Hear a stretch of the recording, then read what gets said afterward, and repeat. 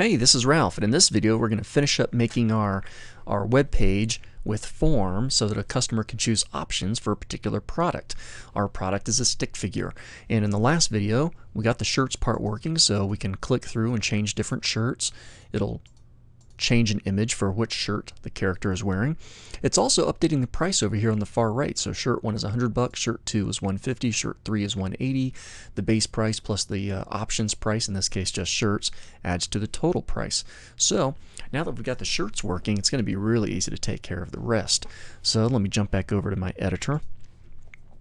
And I've got a function in here. Let me just go ahead and zoom out so I can get a kind of a bigger picture. Okay, I know I zoomed out a lot there, but basically I've got this function which is going to check to see and find out which shirt the customer has chosen for their character. Okay, so that's one complete function. So I'm going to got that selected. I'm going to copy it. I'm going to paste. So I've just duplicated it, but I got to fix this second one up. So let me zoom back in. This is going to be my check pants function. Now my check pants function is pretty similar, of course, but instead of checking for shirts, I'm checking for pants. So there's the start of my check pants function. Instead of looking for shirt 0, I'm going to be looking for pants 0, and instead of on image shirt, it's going to be image pants. So I'm going to go ahead and make those changes. There we go. So I've made the updates. So now, after my checking shirts function, I've got another function called check pants, and it does pretty much the same thing. There's about 4 if statements. If the person has chosen the element ID pants 0, that's the no pants option, well, then the source of the image file is going to be nothing, and there's no option price to that one. If they choose pants 1, pants 2, or pants 3, the appropriate image is displayed, and the appropriate price for that option is appended to the options priced running variable. Okay, so I've got those 3 options. There's the end of my checking pants function, and then I have to call that function. So there's my check shirt function. Here's my check pants function. Okay, so remember, I'm creating functions within a function. My main function is update total. Within that function, I have 2 other functions. So just creating a function, by the way, doesn't trigger it. Okay, creating a function kind of stores this procedure, and then we have to call it. And now I'm calling that function. So this should take care of the shirts and the pants. I'm going to save, jump back over to my browser, hit refresh. Okay, so I've got my shirt options, and now I've got some pants options for my character. Notice if I choose a $100 shirt and a $210 pair of pants, my options total is $310. Added to the base price, total product, $810. No pants, saves you a little money, $500, $100. No shirt and only pants. Ah, look at this. We'll have to point this out on what's going on here.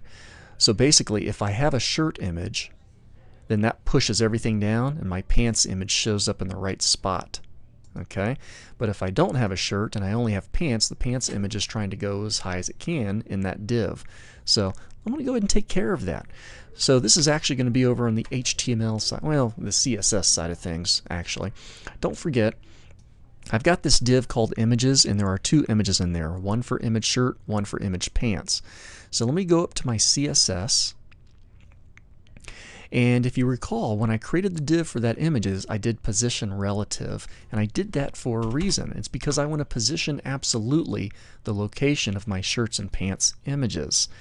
Both of those elements are uniquely identified, image shirts, image pants, because that's going to allow me to simply say, all right, div images image shirt. Okay, so I've got this image called image shirt, and it's in my div images area. Yeah, technically this isn't even really needed, so I'll just take that out. And let's see, this is going to be a position absolute. I'm going to do 2 pixels from the left and 2 pixels from the top. There we go. And let's see, I'm just going to take this whole thing, copy it, paste, and I'm going to have image pants. It's also going to be absolute. but it's going to be 2 pixels from the left, but for top I'm going to do 268. And you just have to trust me on that, because the height of the image I used for my shirt is 268 pixels tall, so that's where I want the pants to show up, and the effect will be much better. So let me just head back over to my browser, refresh, and I'll no shirt. Let me choose some pants. There we go. So the pants are, showing up roughly where they need to, even if I don't have a shirt involved. You could spend a little bit more time kind of picking the proper location here, but I've just kind of got them roughly where they kind of work. Okay, so now my pants images and my shirts images are showing up where they should be, even if nothing is selected. So now I'm just got to take care of the shipping, and then we're all set. So let me jump back over to my editor. There we go. And let's see, we need to go back to our script section. And things are going well. We have a function for checking shirts. We have a function for checking pants. Well, let's make a function for checking the shipping. Okay, so I'm going to call it function, and I'll probably just end up using check shipping. Why not? Keep with that same syntax I've been using so far. So check shipping, and I'll finish it down here.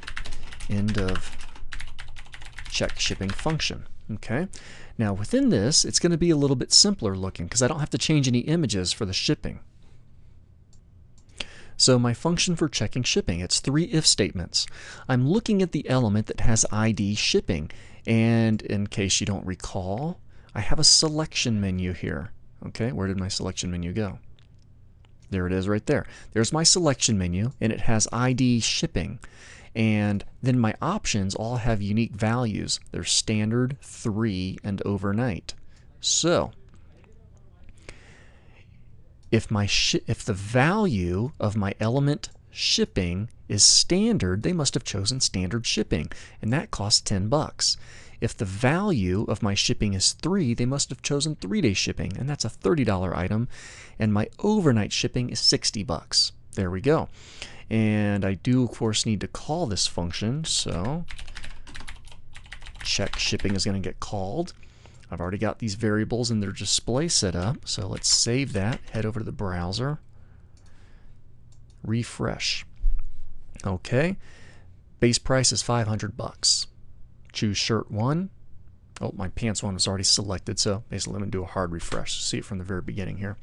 Okay, no options are chosen. Base price is $500. No shirt.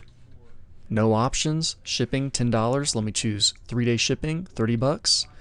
Choose overnight shipping, $60.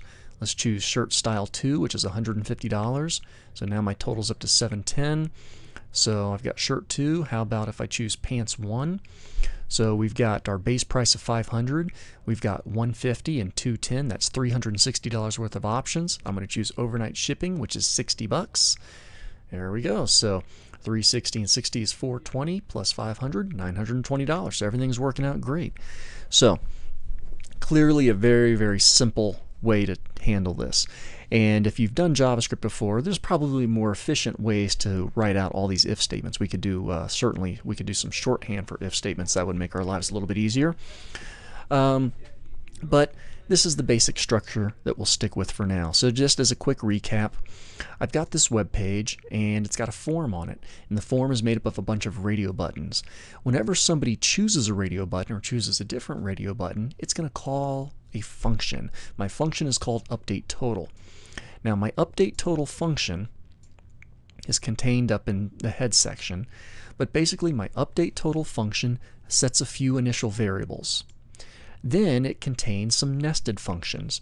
I'm checking to see which shirt a person checked.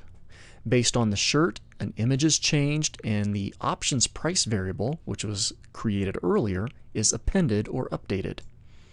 There's a function for checking pants. There's a function for checking the shipping. Each of those functions is then called in turn. Another variable is set, and the display of the totals of the various options and total price and shipping, those are displayed in the appropriate HTML element specified by ID. So that's the end of that function.